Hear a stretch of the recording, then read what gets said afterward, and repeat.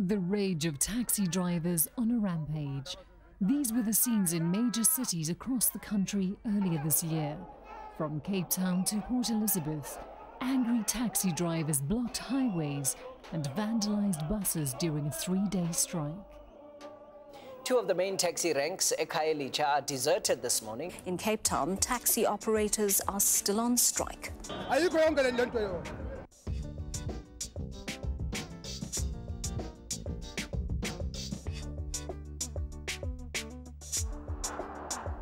This is the sprawling suburb of Doornkop in Soweto on the outskirts of Johannesburg.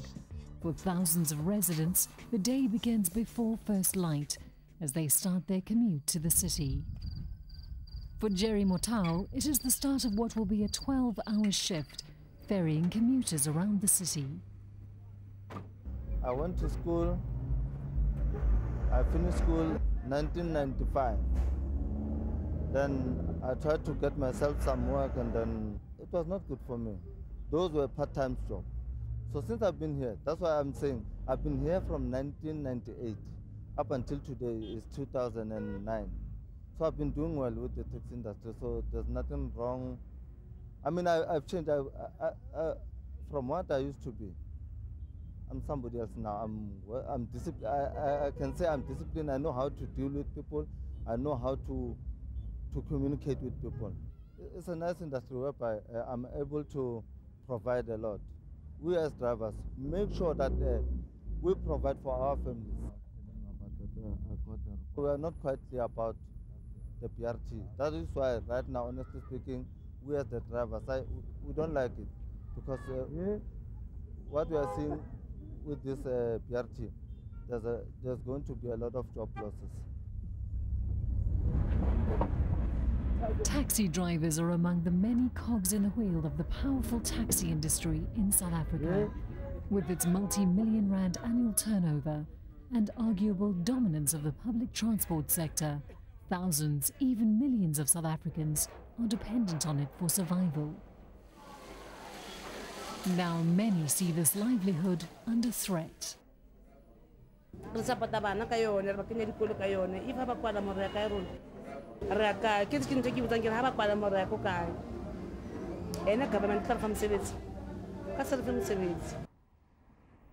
is the reason behind the fears. The new Bus Rapid Transit, or BRT, a network of buses arriving and departing every 5 minutes, will allow commuters to catch a bus to their destination from anywhere in and around the city. Pioneered in Bogota in South America, the BRT has been credited with breathing new life into ailing public transport systems around the world. The first phase of the BRT in Gauteng, due for completion by June, stretches from Soweto to Sandton. It's about moving people, thereby the name Rea Vaya, but it's also about integrating communities that historically have been artificially divided. It's also about environmentally improving our city from an emissions perspective. It's also about creating opportunities for true broad-based black economic empowerment and the movement of the taxi industry into the provision of mainstream public transport. But most of all, it is about everyday citizens of Johannesburg, men and women who need to get around, be that at 5 o'clock in the morning, be that at 11 o'clock at night, and who are able to get around with dignity, with safety, and importantly, a transport system that brings people together and moves us away from a one-person, one-car culture. For the city of Johannesburg and its 2.5 million residents, the introduction of more buses to the already clogged and congested highways and roads is a mixed blessing. Yet it promises a radical overhaul of an old infrastructure built decades ago, and significantly, with a much smaller population in mind.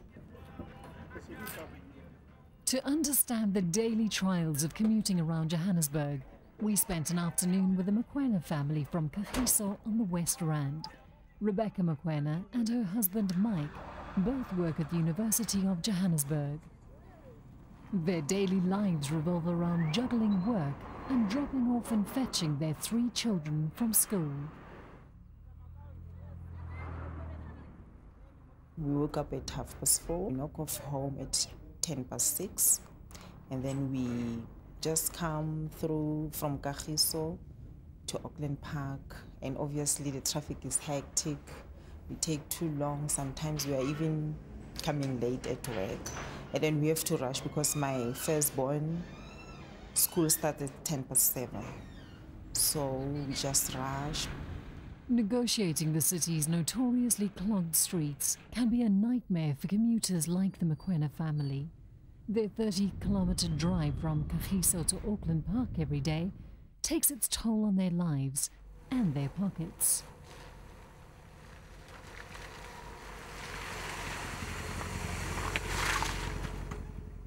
The kids, they knock off at 2 o'clock. And then we have to put them in aftercare, and then we pay more for aftercare.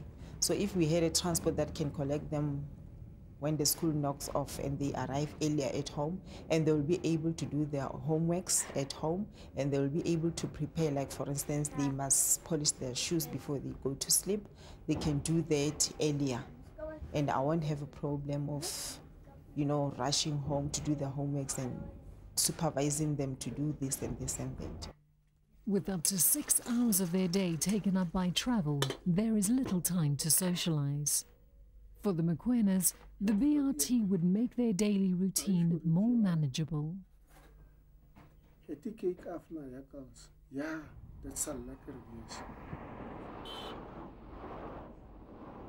As the BRT is rolled out across the city, this is what the station near Rebecca's home could look like. A faster, easier way to get to work and back. And sometimes I'm tired, but I must manage, I must prepare supper before 7:30 so that we can be able to eat and the kids can have enough time to sleep. But selling the idea to harassed commuters won't be the hardest challenge government has to overcome. It will be convincing the taxi industry to come to the party and providing the incentives. Just what these are has already been dogged by controversy amidst allegations of bribery and corruption in the procurement process. Will the ticking time bomb be effectively managed by government as the implementation date draws near? Or will protests and the threat of violence overshadow the ambitious plans to redraw the urban landscape of Johannesburg? It's a very sad day when a project that is aimed at improving the lives of the vast majority of the people of Johannesburg is threatened in that way. Because if the city was in fact closing off and saying, we're not willing to engage you, we're not willing to listen to your problems, then of course one might find it slightly more understandable. But the reality is that if we want to build a public transport system that collectively we can be proud of, somewhere something has to start to move. Despite all the promises and pledges made, most of the heavyweights in the taxi industry refuse to budge. At this recent meeting outside Randfontein, taxi industry leaders mobilized their members to put up a united front against the BRT project. They don't know the pain that we went through, all right? Understand where we come from, the old regime, all right? People used to die, this thing was caused by the system that was in place. For 2 years, we've been saying we don't understand the BRT. We ask them, they don't understand. They say they're waiting for the government to come up. We've been asking for a blueprint to show us what the BRT is, how it's going to affect us, how we're going to gain from it, what's going to happen. We've been asking for that.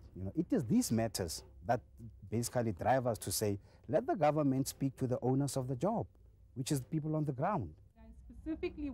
As the taxi bosses railed against the new system, across the town, the city of Johannesburg unveiled the first BRT station to a carefully selected and approving crowd. Attendees and the media were invited to view the model station and bus and vote on matters like the colour scheme for the bus seating. It's this seeming focus on the finer points of detail, while neglecting a brewing storm, that has the taxi industry up in arms. Phase 1A of the project will run from Ellis Park in downtown Johannesburg to Regina Mundi in Soweto. The extensive network of buses will eventually run a 24-hour service for commuters. Taxi drivers are less than impressed. Today, Philly Shabalala plans to vote with his feet. Right now, we are going to Jabulani Amphitheatre. Jabulani Amphitheatre, we've got the mass meeting.